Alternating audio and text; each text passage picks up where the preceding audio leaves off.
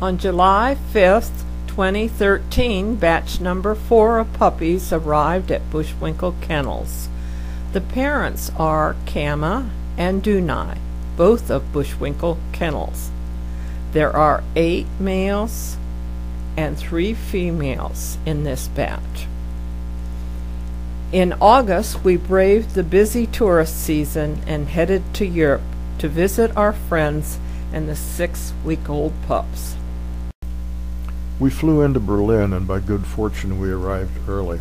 We took a cab to our hotel, and we were able to eat breakfast there at their 8th floor buffet. The hotel is close to the old radio tower and also the convention center, so we could see them from the buffet room. We rested in the hotel and then took a walk in the afternoon. We went to a bakery that Joyce knew about nearby and had a snack there. While we were snacking, a storm blew up, so we were pretty wet by the time we got back to the hotel. However, we looked out the window and saw a beautiful rainbow that was covering the city. Later in the evening, we went to the adjacent bus terminal, got on a long-distance bus, and went to Poland. We found all well at Buschwinkel. The pups still like to catch a snack from their mother, but they also know about their food dishes.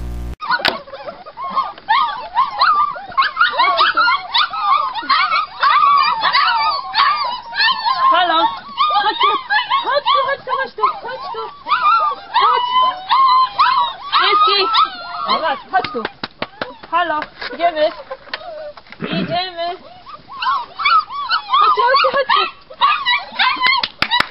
Ej, no matoły, normalnie matoły.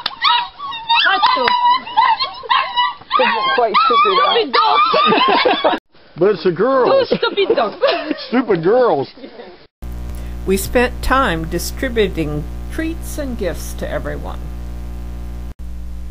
Tadeusz is one of our Araucana chicken brothers, but unfortunately he has all but lost his flock.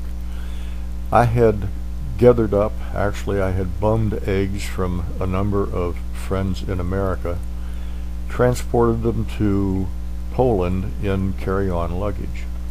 Tadeusz had borrowed a nice incubator, so we put our eggs in the incubator hoping that they would hatch. Beta served an interesting traditional Polish meal of sour barley soup. My old friend Jeremiah Johnson is there. He spends a lot of time inside. When Mr. Johnson is outside, though, he's quite the hunter and brings in a lot of rodent treats and even shares them with the other pets. Billy the Kid is the outside kitty. He's a real nice kitty, comes to eat on the windowsill in the kitchen, but he also likes to be outside. He is kind of a clown, and he has a particular pole that he enjoys out there.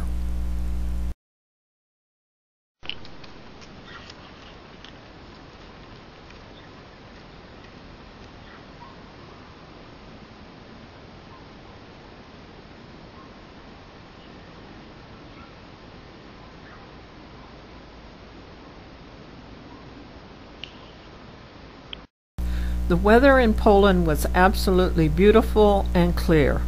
We spent much of our time outside.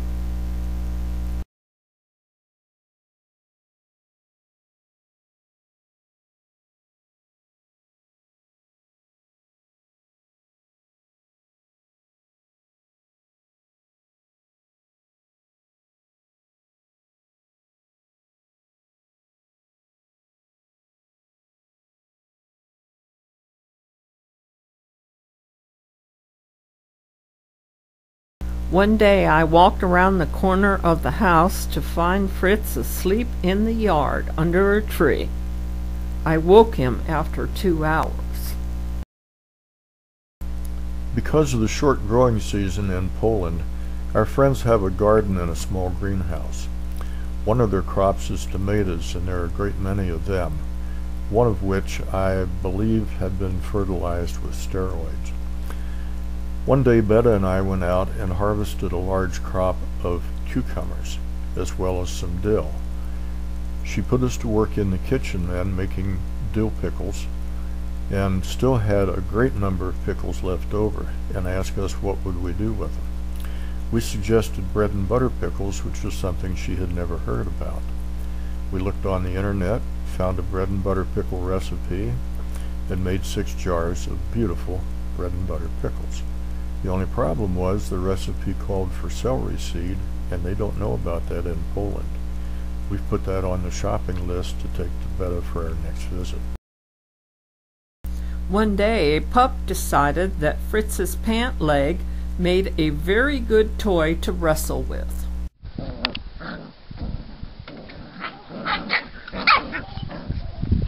Well, hold it still.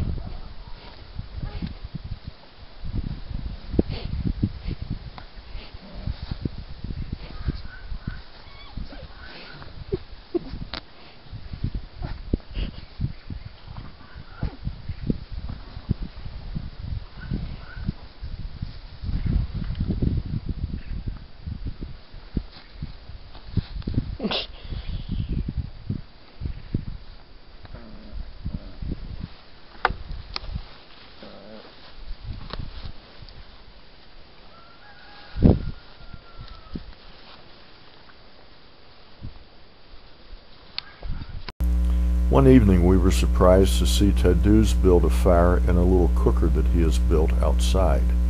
And of course we had our supper there, most of which was produce that had come from the little greenhouse. There was also some fresh fruit that was in season at that time. It was so nice to be able to sit outside with the family and enjoy the cool, crisp, clean air, and to be able just to relax with our friends. The puppies were released to exercise and play 3 or 4 times a day. Their mother Kama would join us, but she kept moving to discourage the pups from nursing.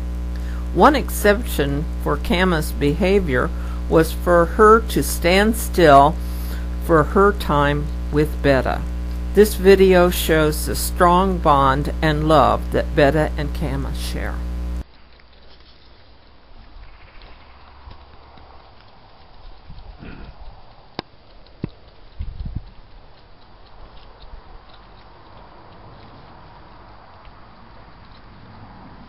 So long, I said that when we were here, that I would take a bicycle ride with the kids.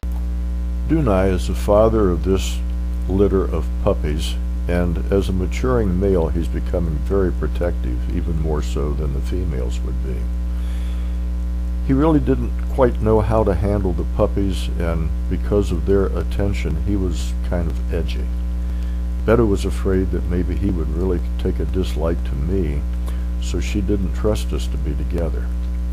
After I talked her into introducing Dunai and me, we became very good friends, enough so that he would even come to me in hopes that I could help him escape the attentions of the puppies.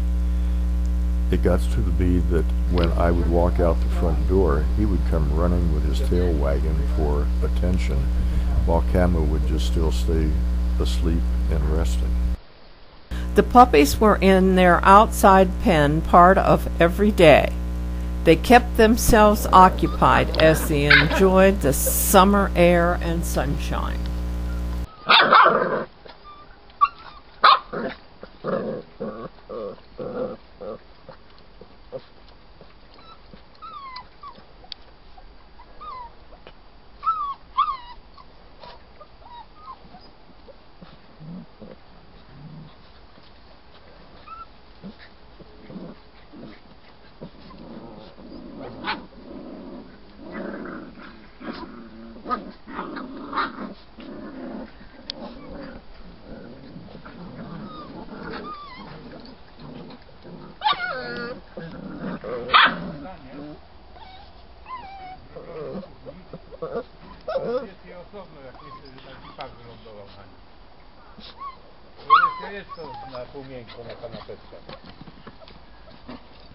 The kennel pen in the barn was regularly cleaned and bedding changed.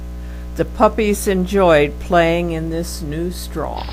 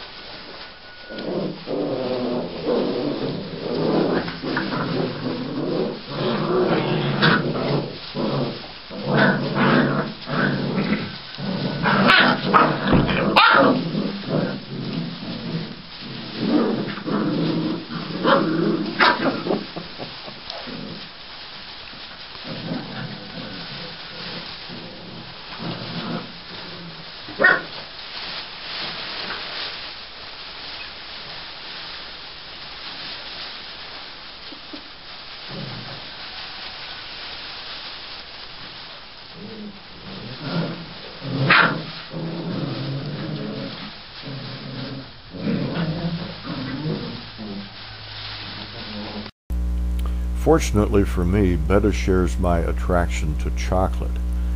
One day she decided that cherries, which happens to be my favorite fruit, would be a nice addition to a rich chocolate cake. Yum.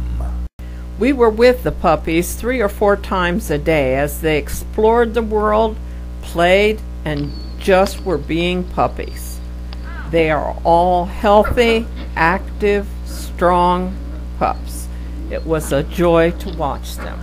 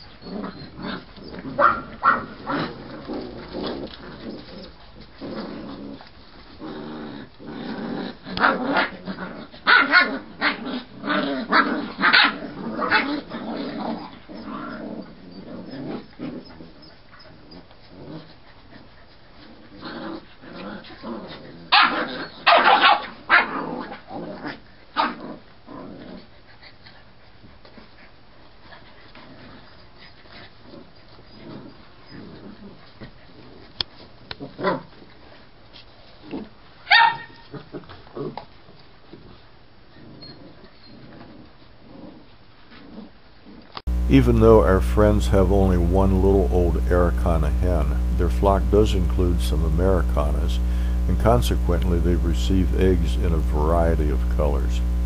Their eggs are delicious, and Betta is able to sell some of them to friends, and that provides her with a little bit of egg money. Mava, their Border Terrier dog, keeps her eyes on everyone and everything that's going on in this busy household. A big job. Tadeusz is a very gifted and talented artist and woodcarver. He made and surprised us with this beautiful Araucana wall plaque. Hanya, their youngest daughter, has shown signs of following in his artistic footsteps, even at a very young age. The Matvievich family's veterinarian has several Persian cats in her office. One of them had kittens, and she made Hanya the gift of a Persian kitten. The kitten's name is Kate. She manages to be dressed in a bow on occasion when Hanya feels that's necessary. Otherwise, she's a very active kitten and a little bit of a comedian at times.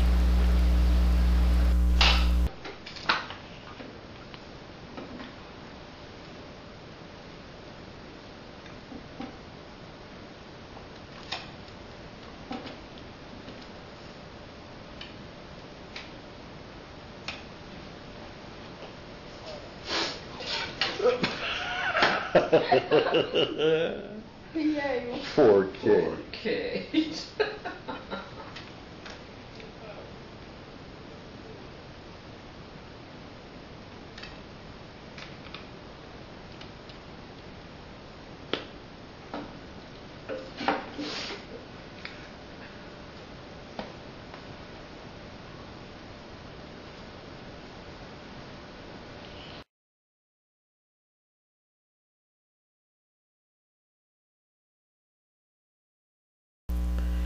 We were able to snap these pictures of the pups during some of their calm moments.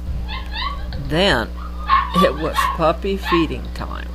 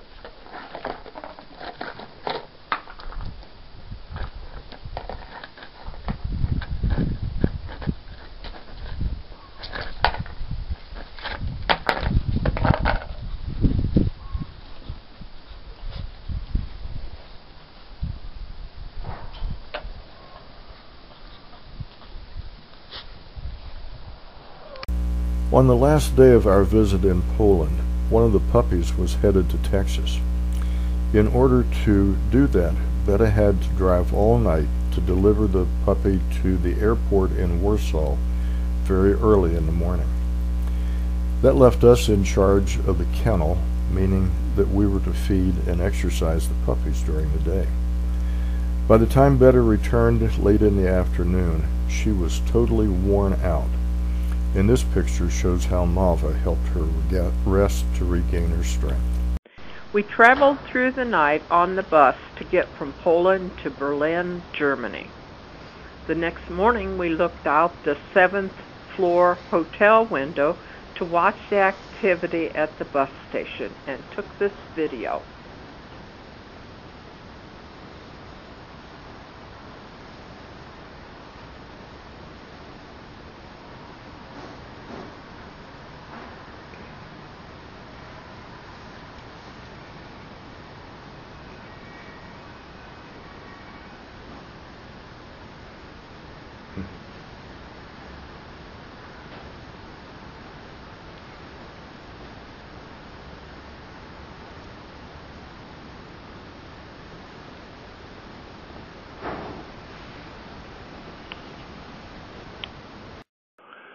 On this visit to Berlin, we found that we were becoming a lot more familiar with the subway system, and these standards that list all the stops on a line were tools that we used to good advantage.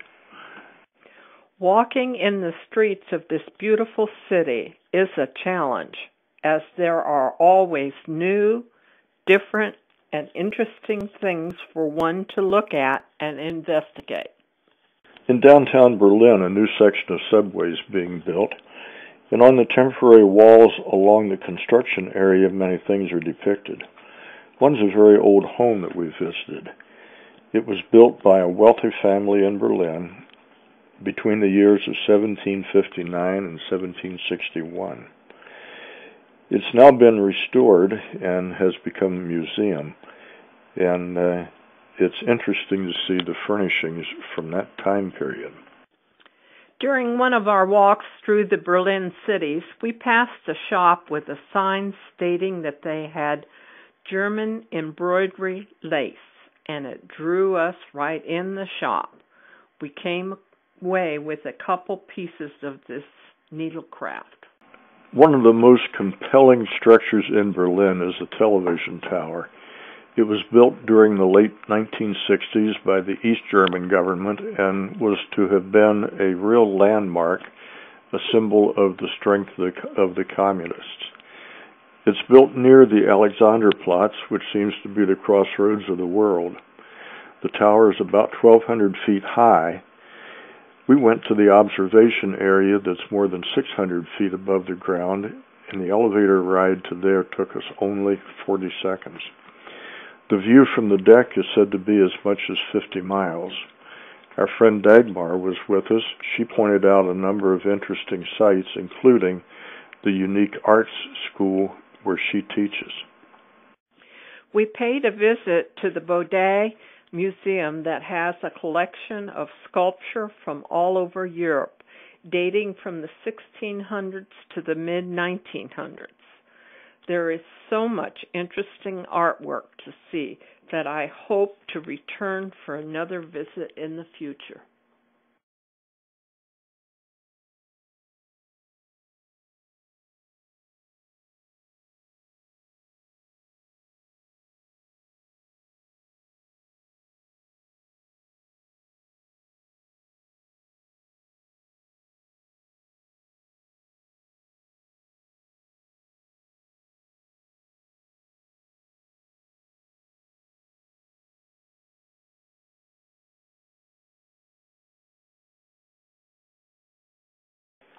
We made a stop at the Berlin Technical Museum.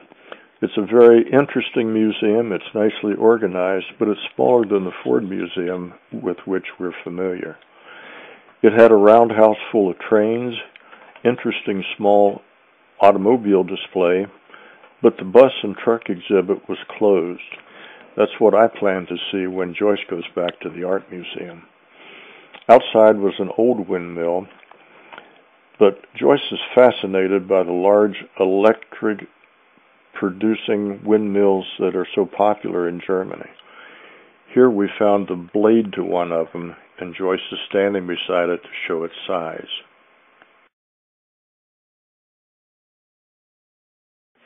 We rode the high-speed ICE train the 360 miles through Germany for a smooth ride from Berlin to Munich.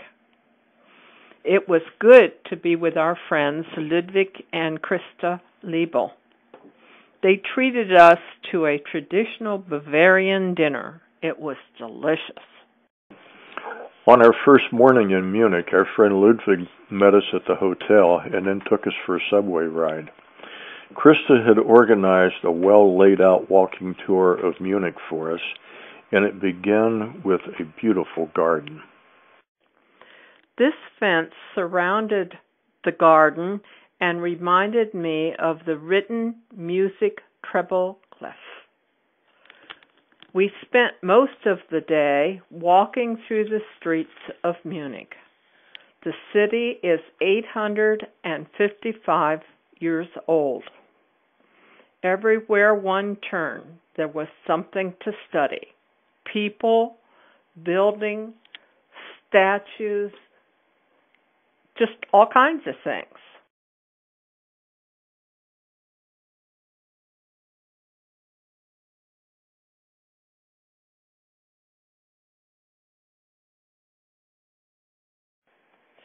The old and the new blend together in this interesting city.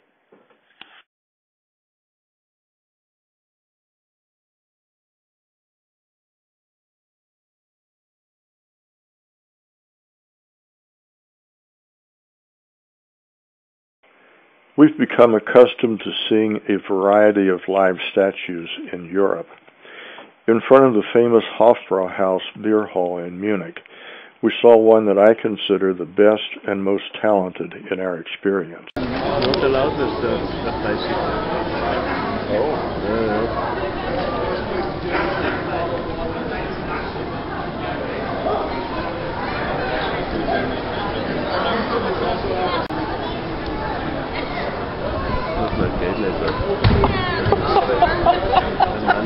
Oh no!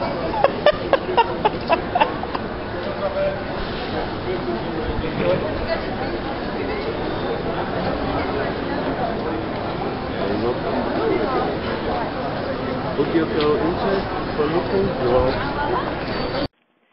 In 1589, a brewery was formed to supply the court with beer. Since 1830, that beer has been served to the public at this location in this popular Bavarian beer hall.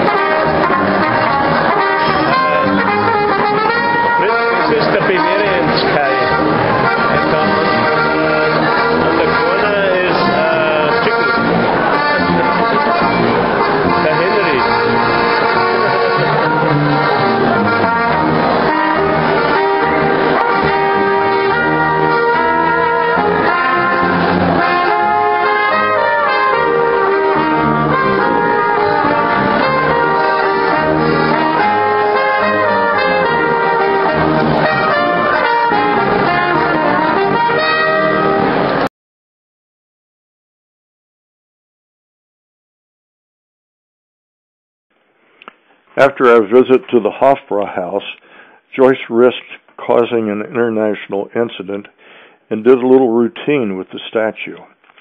He was so good that we sent this movie to YouTube. We soon learned that there was another YouTube of him, but in that one he was using a different costume.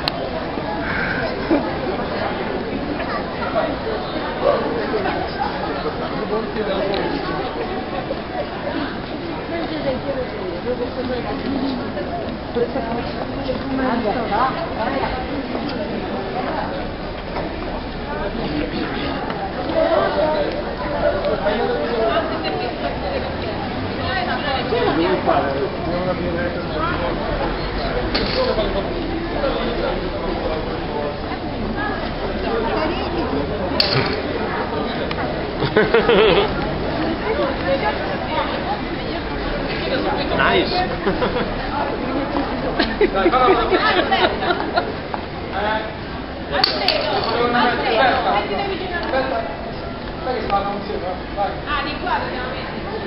It's a big photo. Downtown Munich has a succulent open-air market, and we grazed through there after we were finished with the Hofbrauhaus and the live statue.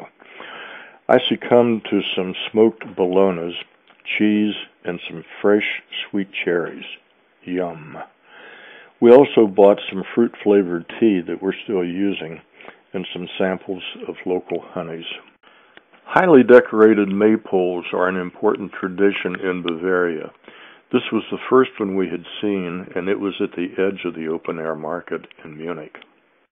Ludwig directed us to a cafe for a delicious treat.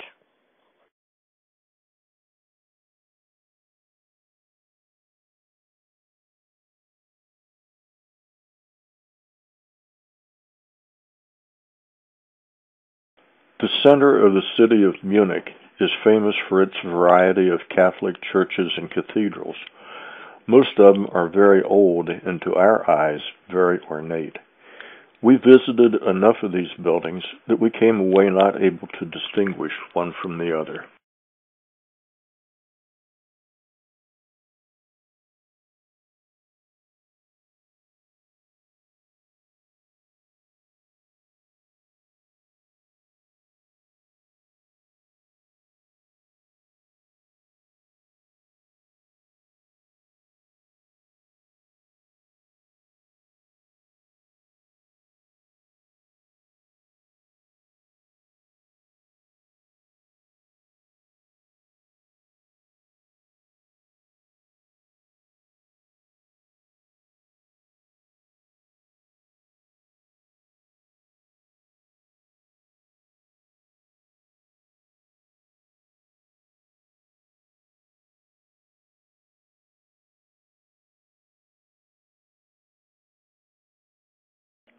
Krista was unable to be with us on our day walking in Munich, but she did all the planning, so we called her our tour director. Ludwig spent the day walking with us, so we called him our tour guide. We appreciate their giving us a grand tour of Munich.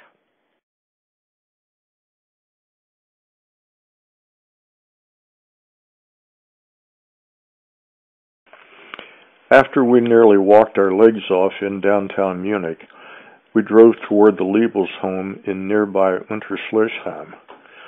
On the way, we stopped at the town's maypole, and on it, Ludwig identified the shield of an organization to which he and Krista belonged.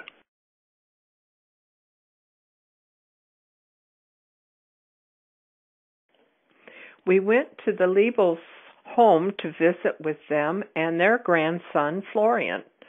The sunroom of their house was delightful and very pleasant, but became even more so when we were served tea, coffee, juice, and apple strudel that Krista had baked for us. It was so good.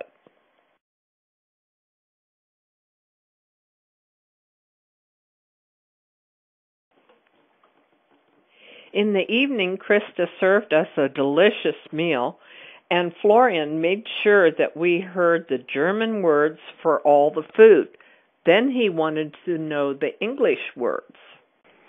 One morning, we took a walk on the street near our hotel.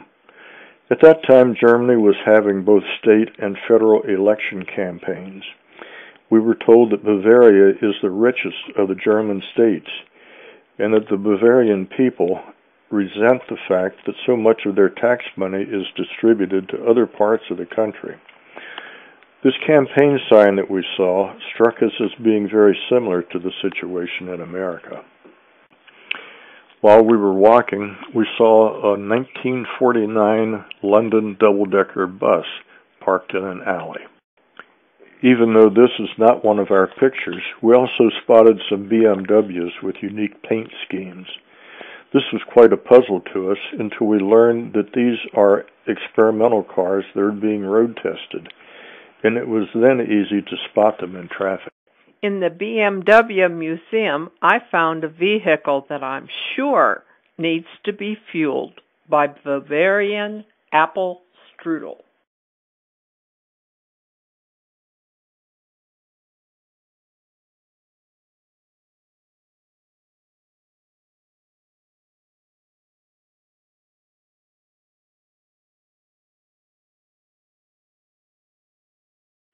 Ludwig found just the car for Fritz and Joyce, so we posed for these pictures.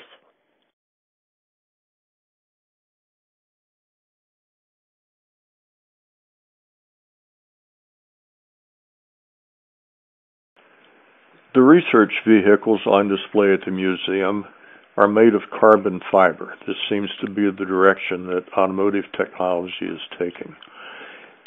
There was a sedan, a cutaway version of the sedan, and also a roadster.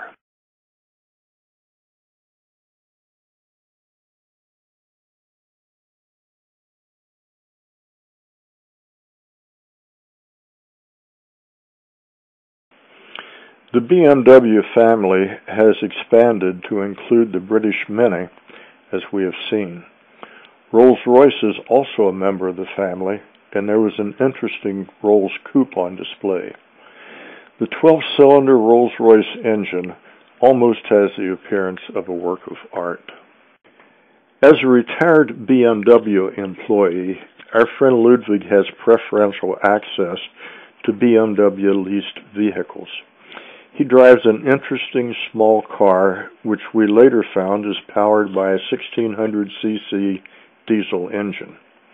On several occasions, the engine would stop as we waited at red traffic lights. I was puzzled. The engine restarted instantly when he pushed on the gas pedal, though. Although this is an interesting fuel-saving scheme, my imagination determined that it would be much more appropriately applied to the large displacement engines used in American cars of the 1960s. There was a larger convertible belonging to the same BMW family as Ludwig's car in the museum. This also had a diesel engine.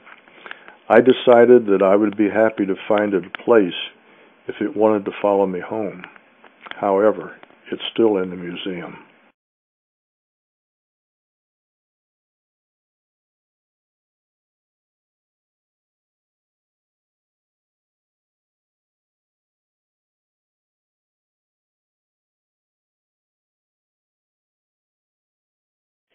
In 1972, Munich hosted the Olympic Games.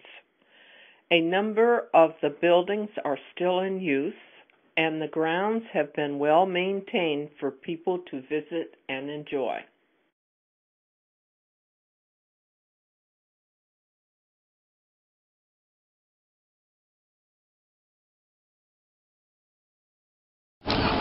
There's a lake at the Olympic Park, and it provided a good opportunity for us to sit on a bench and relax. An interesting attraction there is the plastic balls that people, mostly children, are zipped into so that they can float on the water. There were some ducks on the lake too, but because we had nothing for them to eat, they gave us very little attention.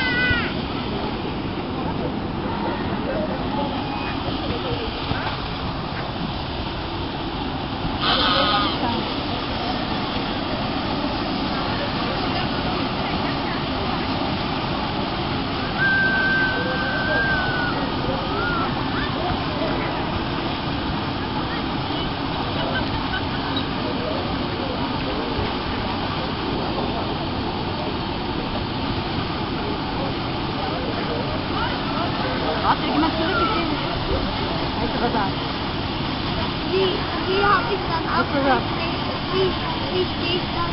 Ja, Fahrrad, dann siehst du.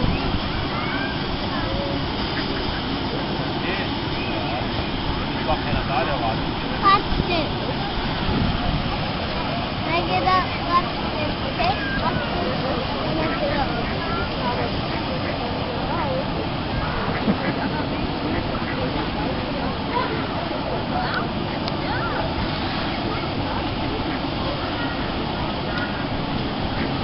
Na.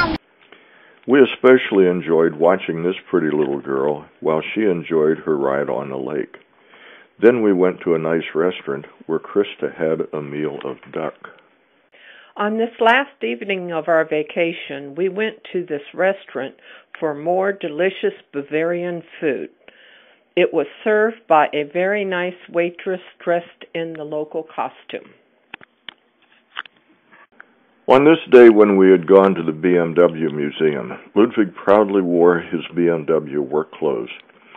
On several occasions, we had seen these covered BMW motorcycles. Ludwig always expressed contempt for them as being a very dangerous and poor design, since in spite of having protection above the rider, they are also top-heavy and prone to tip over.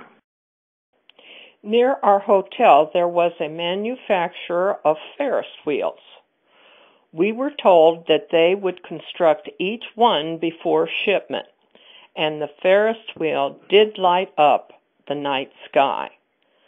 This last evening of our vacation, we walked several blocks in the industrial area to get a closer look to the Ferris wheel and to take a few pictures. I was stopped by a guard and was politely spoken to in German. He quickly realized he had a tourist on his hands that didn't know much German. With gestures, he let me know that he must stop me, but not my camera. He even pointed out a better place and angle for a picture. He put on his guard face while he watched me. A very slight smile came when I thanked him in broken German. He even gave me a small, stiff wave as I walked back towards the hotel. I guess I gave him a crazy tourist tale to tell when he goes home after his work shift. This crazy tourist and Fritz headed home the next morning with many fond memories from our time in August 2013 in Europe.